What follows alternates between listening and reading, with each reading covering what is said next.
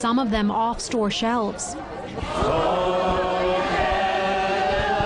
These protesters say it's taking away their rights as citizens to choose and forces them to use pharmaceuticals.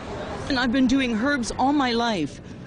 I don't do drugs, I don't do pharmaceuticals, I don't believe in them, and my rights are being taken away.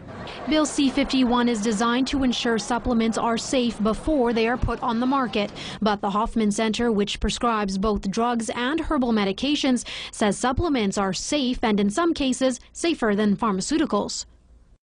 No identifiable deaths from herbs or vitamins or minerals that we know of from this natural healthcare industry. So we're talking about two different entities entirely.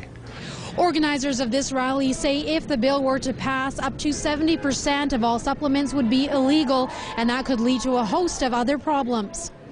But if it goes to the extent that what I'm hearing about, that you can get non-elected officials and government agents coming in and raiding your place of business because it's not meeting specific criteria, I think we're entering into very dangerous territory.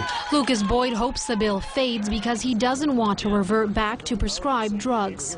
They just had really bad side effects. Some of them made me feel sick and they gave me really bad anxiety.